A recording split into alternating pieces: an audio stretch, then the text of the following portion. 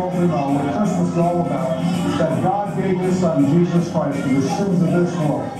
And it's an incredible gift. And so you think, well, God, does it really mean that much? It means everything in the world. When I open, I get a book and the door, and I get this in the book.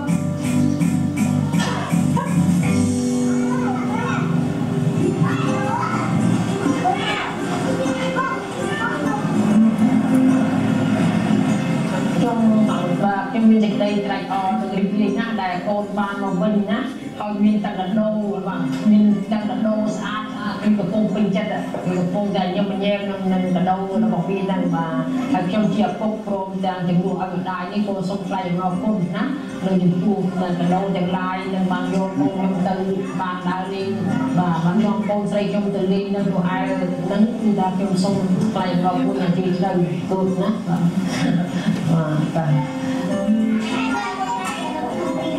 The box made freedom and peace. The box made me feel loved by God. Thank you for all of you.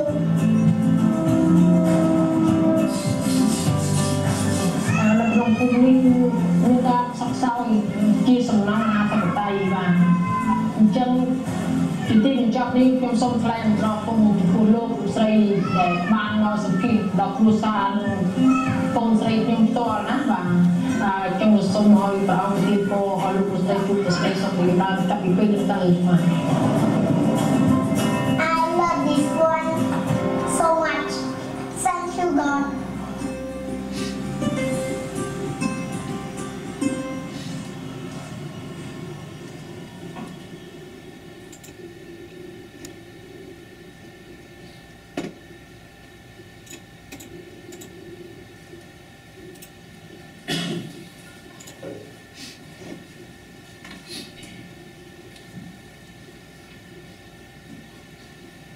Please stand with me again for our next song of praise. Lord, I lift your name up. Before you start, think about that.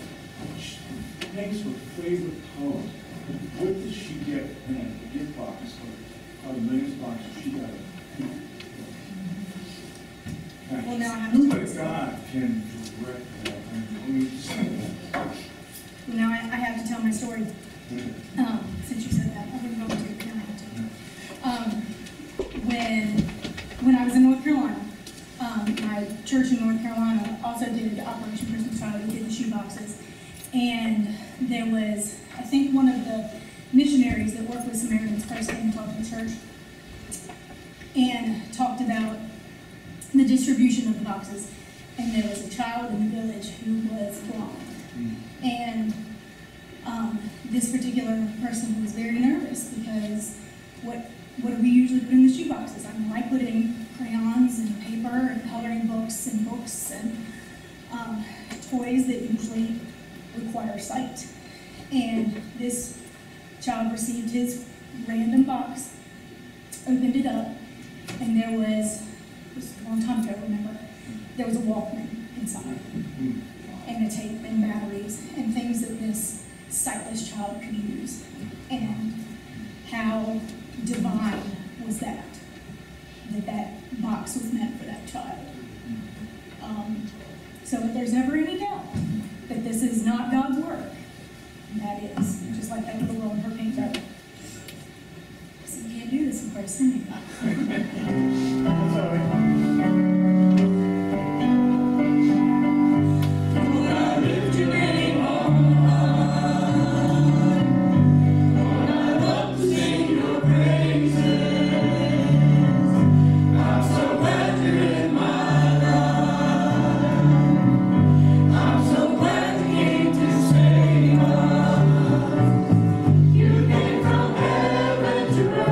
To show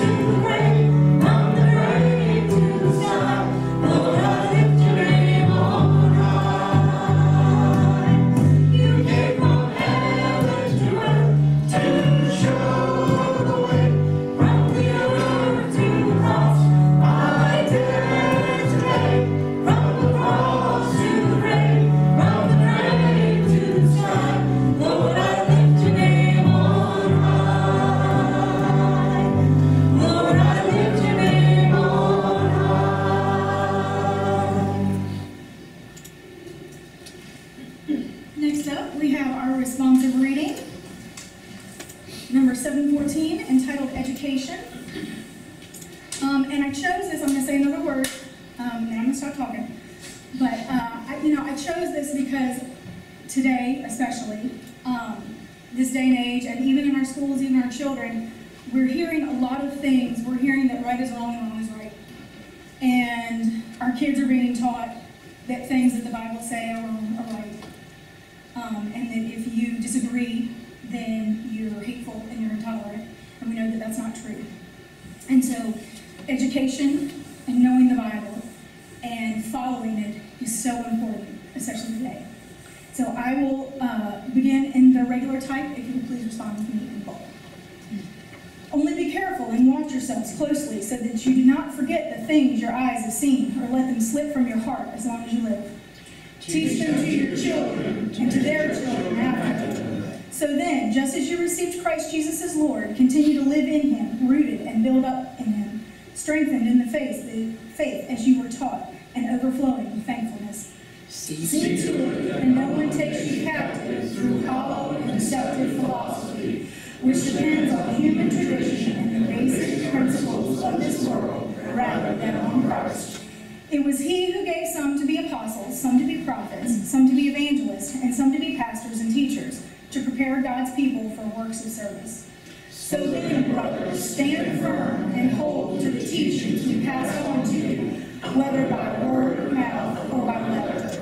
Do your best to present yourself to God as one approved, a workman who does not need to be ashamed and who correctly handles the word of truth. Grow in grace and the knowledge of our Lord and Savior Jesus Christ. To him be glory both now and forever. Amen.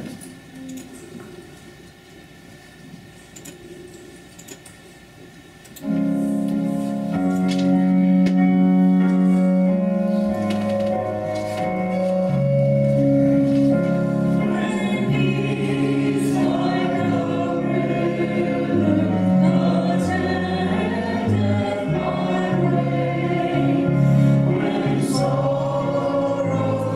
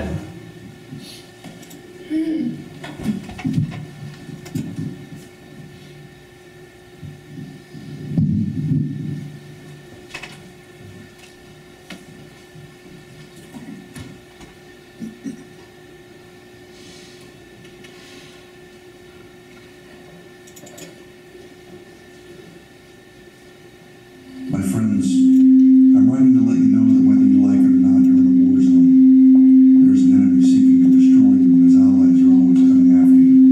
Believe me when I say the battle requires everything you got. Mental fortitude, physical prowess, and above all else, a prayerful dependence on the King who has faithfully given you everything you need for the spiritual power, knowledge, and understanding it will take for you to prevail. I beg you to continually read his word. His strategy is perfect. And even though the war has already been won, don't let that knock you off guard and lead you into complacency. There is an urgency to all of this, and we have a commandment to follow. Now, and this is very important, when you're out there, remember you're not fighting against flesh and blood, so don't get sidetracked or pulled into useless sparring matches. Stay the course.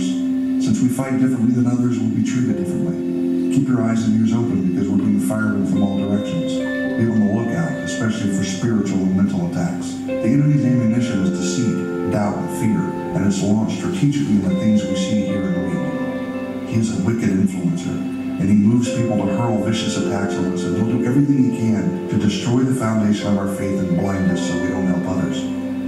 Stay bold. Stay true. Remain sober-minded. Hold closely the authentic word so you can spot the counterfeit immediately and demolish it. Don't fall for age-old tricks or sleight of hand misdirection. It's all fake and empty. Stand firm on the King's foundation. Go the distance. Fight the good fight. I know it's not easy, but now's not the time to run and hide. It's time to proclaim the truth and live by it. It's time to be ready and willing to boldly run forward with the gospel of peace as your inspiration. In one hand, you hold the impenetrable shield of faith, and in the other, the sword.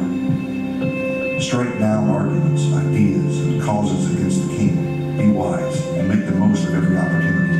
Lastly, my friends, be prepared to answer people who genuinely want to know where your hope comes from in the midst of all this. They're in this war too, but they don't have the hope you do. Try to remember what that was like. Help them. Teach them the way. I wish I could have written about something entirely different. In fact, that's what I started out to do. But instead, my friends, I was compelled to urge you all to contend.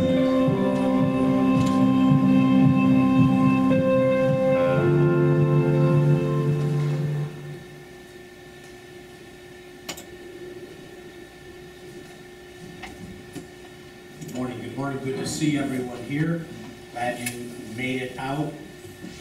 Stephanie, I gotta tell you, it brought back memories. It is well. Oh, by the way, you guys did not need me for that song. You did very well, thank you. Back in college, I took a course called Bible Approach to Song Leading. And our final exam was to lead this song in front of a group of our peers. Unbeknownst to me, during my final exam, because we were supposed to be able to remain have our poise under pressure, they had worked it out with the instructor as he played the piano and I started to lead the song. They all closed their songbooks, put them, and walked out the door, and I'm standing there all by myself being judged. And the song leader, or the professor, by the way, he pronounced it, it is swell. It is swell with my soul. So anyways, always brings back memories. Travis, thank you for talking about outreach. I'm hearing that prescriptions for depression are at an all-time high. There's a lot of depression out there. There's a lot of hopelessness out there. But see, we have a blessed hope. We can talk to people that we see in our everyday lives. And when we smile and say, oh yeah, the scripture tells us that this will be a sign of the Lord's coming. Can I tell you about that? Can I share that with you? That the Lord is coming back to take his people out of this wicked world. As it was in the days of Noah, the earth was filled with violence. As it was in the days of Noah, so shall it be in the coming of the Son of Man. We have a wonderful message. This morning we're going to concentrate on making sure that we don't let that message stray from what it should be. Galatians chapter 1, verses 6 through 9. I am astonished that you are so quickly deserting the one who called you by the grace of Christ and are following a different gospel. Not that there really is another gospel, that there are some who are disturbing you and wanting to distort the gospel of Christ. But even if we, or an angel from heaven, should preach a gospel contrary to the one we preach to you, let him be condemned to hell. Now, if the Bible says something once, it's important. That's verse 8. Verse 9. As we have said before, and now I say again, if anyone is preaching to you a gospel contrary to the one that you received, let him be condemned to hell. Let's pray. Now, Lord, pray that you would take these words. We pray that you would open our hearts and minds to receive them as a message from you. Not my words, Lord, but your words. In your name we ask. Amen. Have you ever been shocked, surprised, confounded, speechless? Paul says, I am astonished. Your NIV Bible also translates that as astonished. Different translations render it as this: I marvel. I'm astonished and extremely irritated. I am surprised and astonished. I'm amazed. I'm astounded. I'm shocked. The message expands a little bit, as it always does. I can't believe your fickleness. How easy you have turned traitor to him that called you. And then another translation, I am stunned. There's a term in the comes from the United Kingdom, and it's called gobsmacked. Gobsmacked. And the synonyms are all the words we just read. Irish, Scottish, I'm told the word for mouth is gob. So gobsmacked is you were so shocked, so surprised, so that I'm slapping my mouth in disbelief.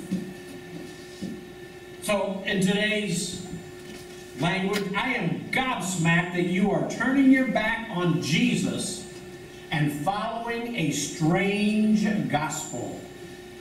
Paul is incredulous that they are forsaking the truth to embrace fake news. There are a lot of counterfeits in this world. God creates, Satan counterfeits. I have a friend that wanted a Rolex President watch. To him it was a sign of success. To me it was a colossal waste of money, because like many luxury items, there simply isn't a one-to-one correlation with the dollar spent and the quality received or performance. October 1968, let's see, guys will remember this, Steve McQueen, the movie The Bullet, and that was released, and the chase scene with the green Mustang, most of us guys can see it happening, going up over those streets in San Francisco. That has been called the greatest chase scene ever recorded. And it was recorded without cameras or without computers, and stuntmen. Steve McQueen was his own stuntman. He was doing the driving, and most of that was done in one take. The only time they stopped was to repair the car and get it going again. Several years ago, Judy and I went to the Southern Baptist Convention, and I'm walking through the aisles, and there's Bibles on this side and t-shirts on this side, all manner of Jesus junk and sacred stuff, and I come around the corner, and boom! The green Bullet Mustang. I mean, it was there. They had to open several, that was a full live Mustang. And I said, you gotta be kidding me. I'm a car guy for what? You gotta be kidding me. I thought that was lost. And the guy was a little bit sheepish, and he said, well, it still is. This is a clone. Because, and they were selling, I don't know, some men's Bible study curriculum or something like that, and they thought it would draw some attention from the guys, and yes, it did. A lot of guys, a lot of pastors have their picture taken with the green Mustang there. And I just, you know, I was able to touch it. I was able to be right next to it. Now, it had been estimated that the original Bullet Mustang, Steve McQueen, the Mustang from the movie, that it could bring $5 to $8 million at auction because it was such a classic. Now, this was a fake, this was a clone, this was a counterfeit. The Bullet remake a few years later, if some of you guys are fans of classic car TV, the show Fast and Loud, in their 15th season, the Gas Monkey Garage. Just for, how many guys know about the Gas Monkey Garage? Okay, 1, 2, 3. Judy and I visited the Gas Monkey. I visited the Gas Monkey Garage when we were down there in Dallas. Anyway, they were called upon when the Bullet movie was going to be re-released in a more modern format. They were called upon to build this, and so season 15 goes through how they rebuilt this Mustang to today's standards, but it was still a counterfeit. It was still a counterfeit. So my friend got his Rolex watch. Now, in truth, it's a mechanical watch, and there are mechanical watches that cost 10 times more, and they're no more accurate than the Rolex watch.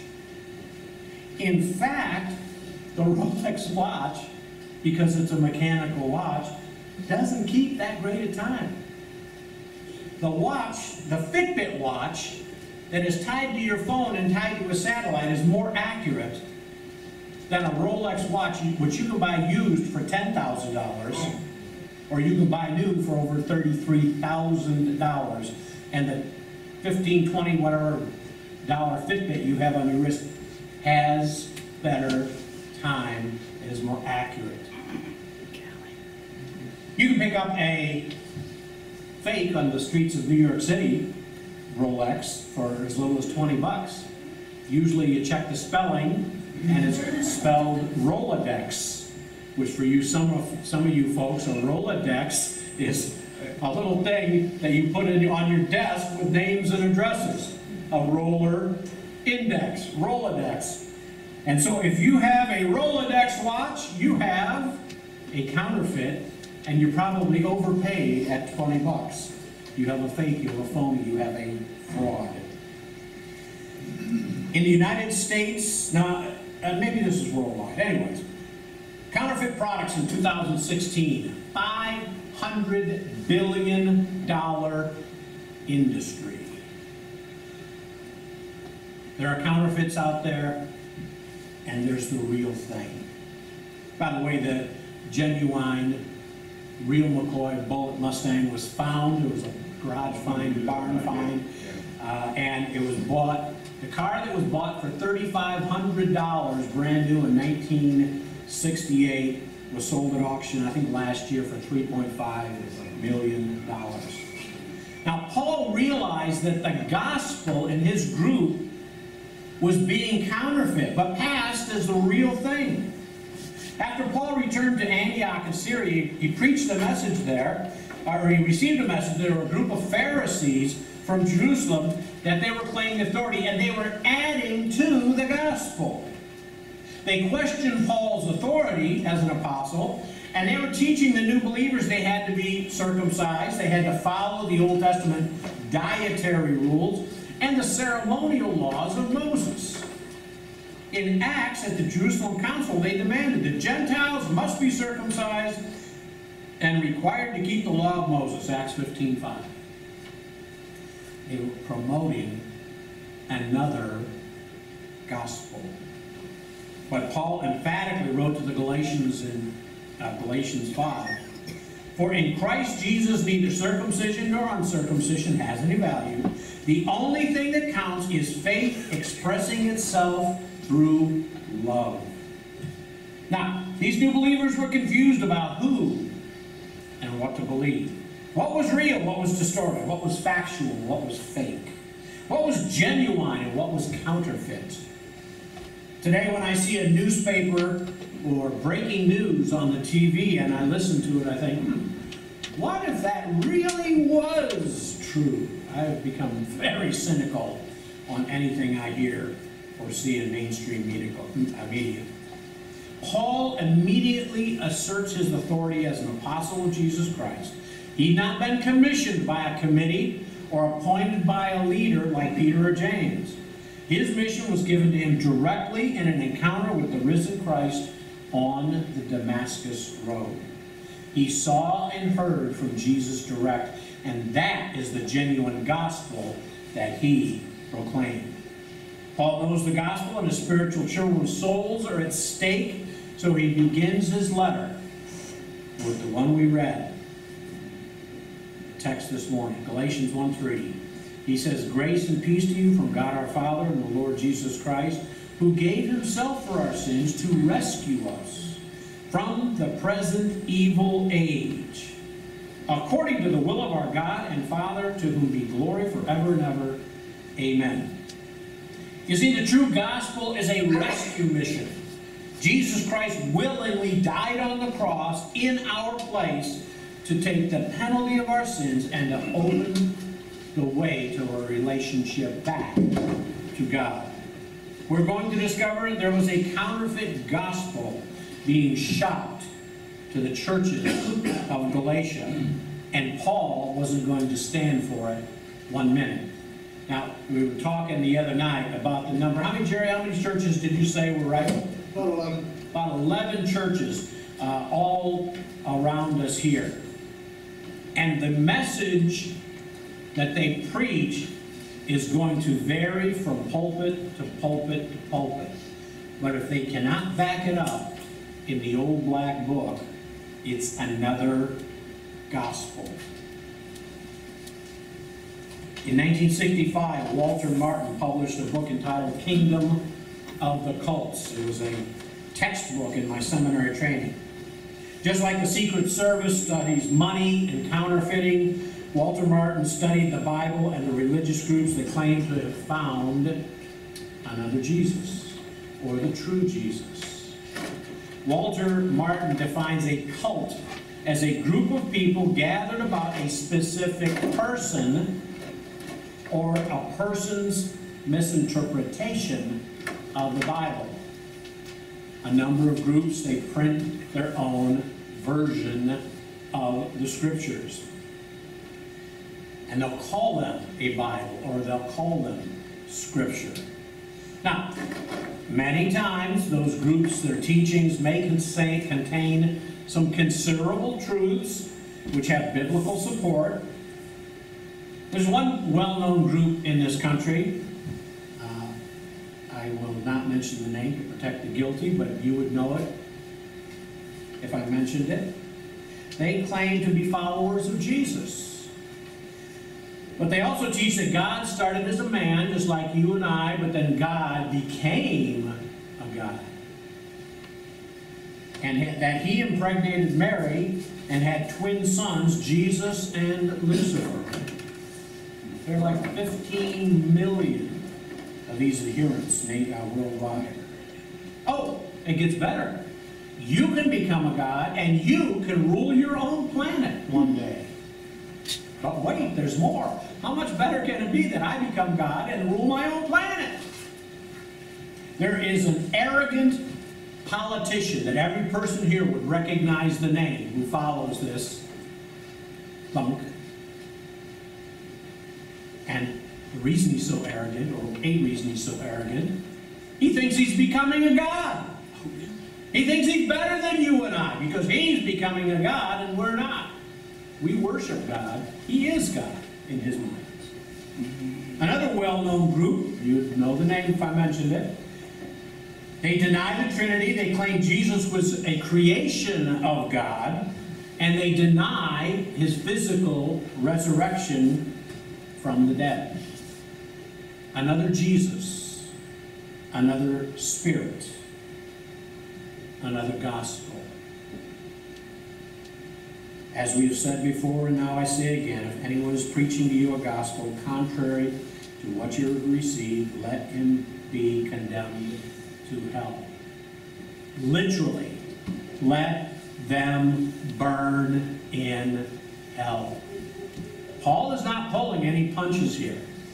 There are people who push a different Jesus, a different gospel, a different spirit than what's in the old black book. Three things for you and me. Get me kicked off there, John. Get a jump start. Beware of any message. I wonder. Pushing the wrong button. Beware of any message that undermines the fear of God. And the Spirit of the Lord will rest on him, the Spirit of wisdom and understanding, the Spirit of counsel and might, the Spirit of knowledge, and the fear of the Lord. He will delight in obeying the Lord. He will not judge by appearance, nor make a decision based on hearsay. I often hear people explain the fear of the Lord as a mere respect or reverence. It has that connotation there. I was taught to respect and obey the lawful instructions of law enforcement because, well, they have firearms, they have handcuffs, and they can put me up in a room at the Gray Bar Hotel. So I listen to their lawful orders and I obey. I respect judges if I'm ever in a courtroom situation because they have, although they don't have a gun, they have a person at their disposal has a gun, and that person has handcuffs, and that person has the keys to the Gray Bar Hotel where I can spend a few nights if I don't watch my mouth and my attitude. The Bible uses the word fear at least 300 times in direct reference to God. So we make a mistake when we ignore it or we downplay it. Scripture is full of examples of how fearing God is a positive rather than a negative thing. For example, Genesis 42:18, Joseph wins his brother's trust when he declares to them that he is a God-fearing man. The midwives feared God, and they obeyed him rather than the authorities, sparing the Hebrew babies. Exodus 1:17. Pharaoh brought disaster on his nation because he did not fear God. Exodus 9.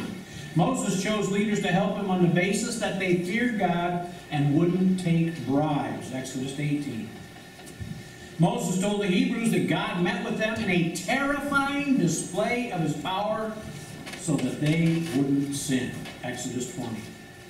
The Mosaic Law cites fear of God as a reason to treat the disabled and the elderly well. Leviticus 19. Unless you think it's only the Old Testament, note that Jesus states this stronger than anyone when he says, "Don't be afraid of those who want to kill your body. They cannot touch your soul. Fear only God, who can destroy both soul and body in hell." And Paul said to work toward complete holiness because we fear God. 2 Corinthians 7. So, it's clear from these passages that fearing God is good because it saves us from caving into our own sinful nature.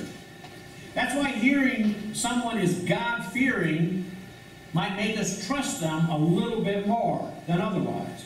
If they fear God, they are more likely to keep their word and treat others with kindness. In fact, Romans 3, classic chapter on sin, says that our chief sin is that we have no fear of God at all. Romans 3:18. Now, all false teachers have one message in common. Relax, God's a God of love. God won't send anybody to hell. He won't hurt you. He loves you. A loving God wants you to enjoy life and everything that it has. There are blessings and there are curses in the Scripture. God is quite, I set before you a blessing and a curse. Choose. And we choose. See, here's the thing. Your tithing or not tithing isn't going to affect my life one bit. Your improper relationship will not change my life one bit.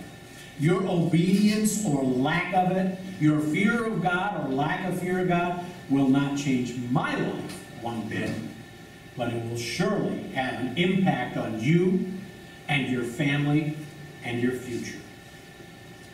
I mean, talk about tithing, the Bible does say God loves a cheerful giver. I can say with a lot of confidence that he accepts money from crabby givers too. He doesn't require that you're cheerful, he requires that you give. But that's between you and your God. Hopefully another Jesus is not your God. All false doctrine has one aim, and that's to undermine the fear of God in you. We have an entire generation totally devoid of any fear of God. They've never known anything about judgment. They've always had everything they wanted, and they've not been taught the consequences of their actions. There was a meme going around the other day. A young white woman who had just been grabbed and was being carried away by law enforcement. And the look of terror on her face, because in all probability, it's the first time in her life she will ever face the consequences of her actions. Laura Ingram the other night portrayed 6 people that are very active in the burn, loot, and murder group, and they are all privileged white kids with very wealthy parents, but they're burning and looting stores. These were all out of New York City, but the numbers that they've been catching them in Portland and California too. Wealthy families, kids that have never been responsible for their own actions. They always got a participation trophy, and they were never told no. Spoiled, rich brats. They've never known God's fear. They don't even know fear of their parents. They don't know fear of law enforcement because they've been coddled and catered to. They think God is a great appeaser in the sky. Only a handful of Christian youth today walk in holiness. Why? Well, many pastors are too weak to preach the true gospel in the pulpit. Too many parents are living double lives, and their kids see it, and their kids know it. Now, there are churches that push back on their pastors. Kevin, I don't know if you knew it. I didn't know it until this week. I was reading Jonathan Edwards was kicked out of his own church because he was too harsh. James Dobson was fired from Focus on the Family because he was too conservative. Spoke out against the popular issues of the day.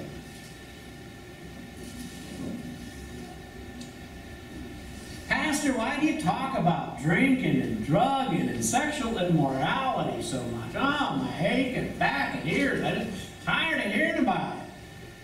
Because the deacons and the pastor are the ones called to clean up the mess and clean it and to try and help the broken heart and the broken lives and the broken homes. The devil has no happy old people. Most old people you talk to, do you have any regrets? You bet I do. As disciples, you and I are called to tell people the good news that Jesus died to forgive their sins and lead us to a better life. Some people get offended at Bible truth and they find another church or they stop going altogether. I've known a number of people. I think of one guy in particular. Faithful, Sunday school teacher, and he even taught in the Bible college at the church. But the pastor spoke out on a sin his daughter was involved in. I'm never going back to that church again. I'm never going to any church again. Why? Because the pastor talked about a sin that's written in the Bible, and his daughter was participating in that, and so he left the church altogether. 2 Timothy 4, 1 through 4. They will turn away their ears from the truth and will seek out teachers to cater to their own lusts.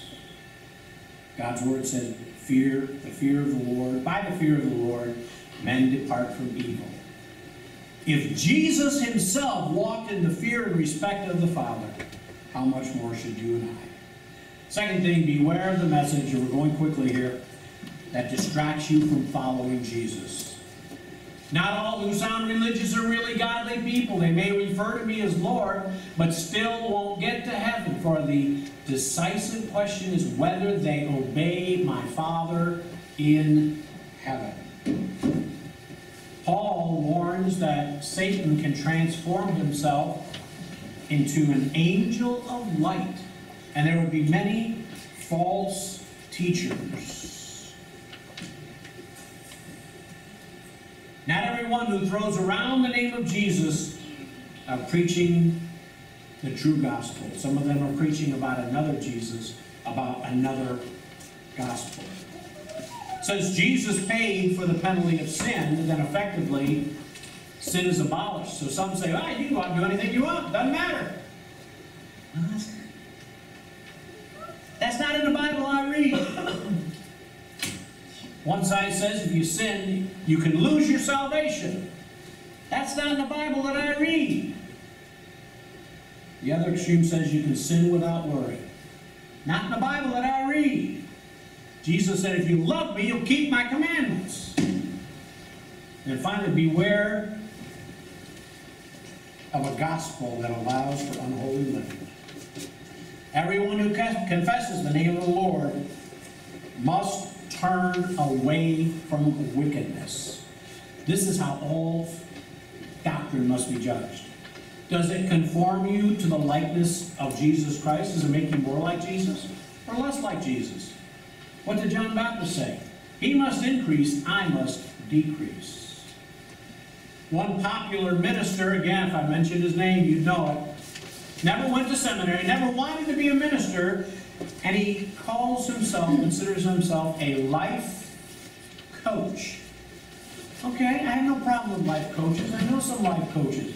Then stop meeting on Sunday morning and pretending you're at church. Be a life coach. I feel as Paul must have a heart-wrenching cry to warn God's people of what's coming. There are great theological wars ahead. The whole evangelical movement will be divided, and is being divided, into separate camps, rallying behind their doctrines. As of 2018, there were 47,456 Southern Baptist churches. A loud but small percentage of those have decided to preach another gospel, another Jesus, another spirit. Critical race theory, intersectionality, social justice, economic justice, reverse racism. You can abort your baby because it's inconvenient to have a baby around. You can loot and burn your city because someone else has a little bit more than you did. And Laura Ingraham proved,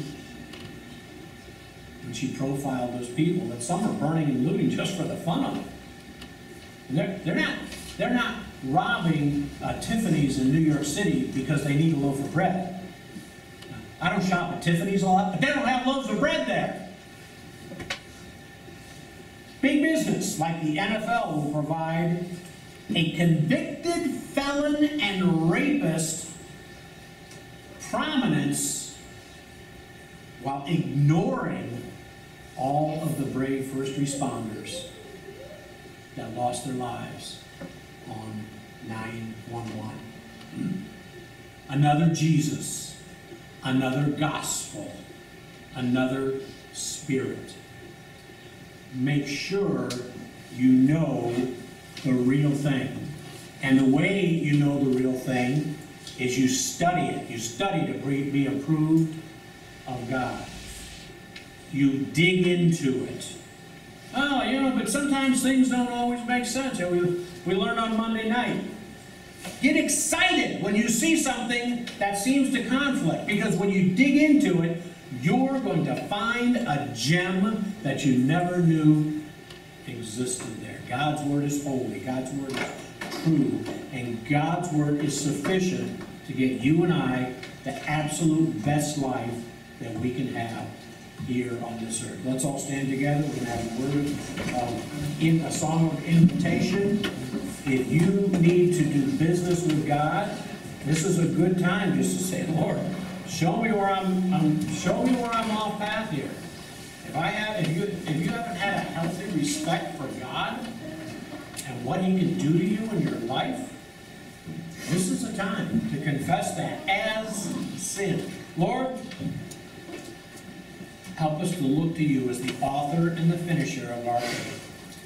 Help us to be learned enough that we can spot a counterfeit when it comes close to us. Help us to be gentle and kind for those that try and lead us astray, but to be firm with them, that we will not be moved off of our faith. Be with us now in the remainder of the service. In Your name we ask. Amen.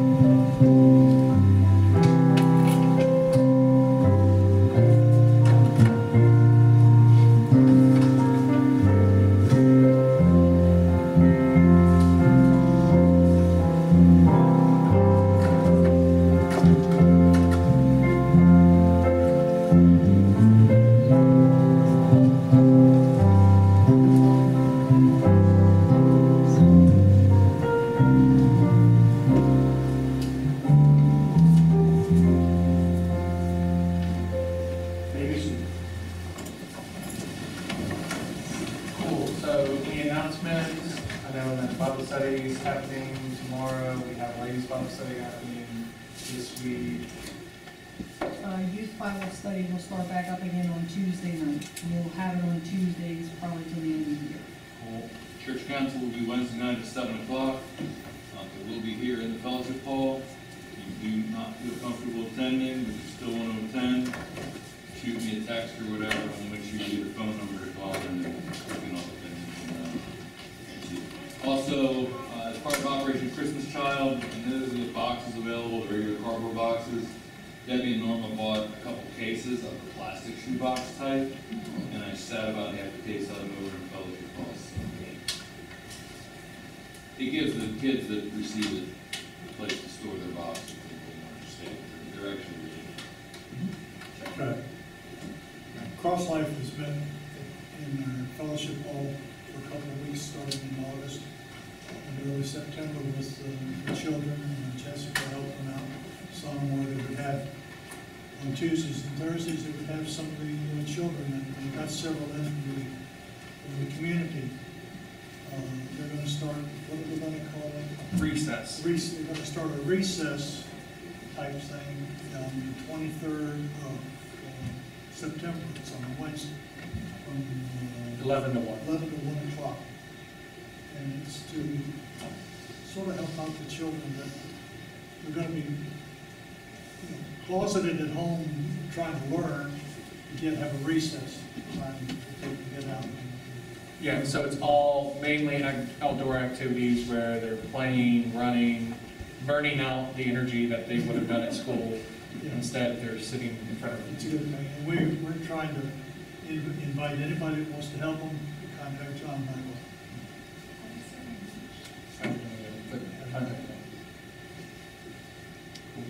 If there's nothing else.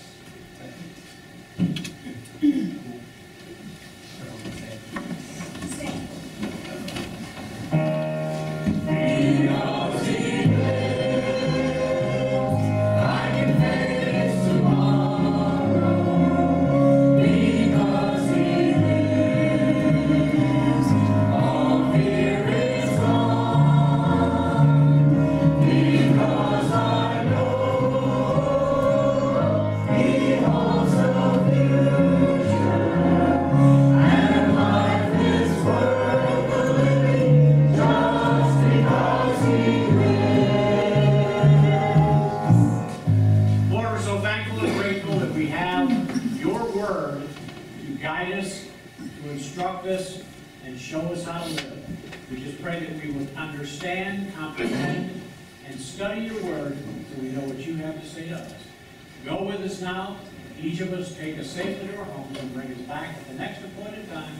In your name we ask these things. Amen.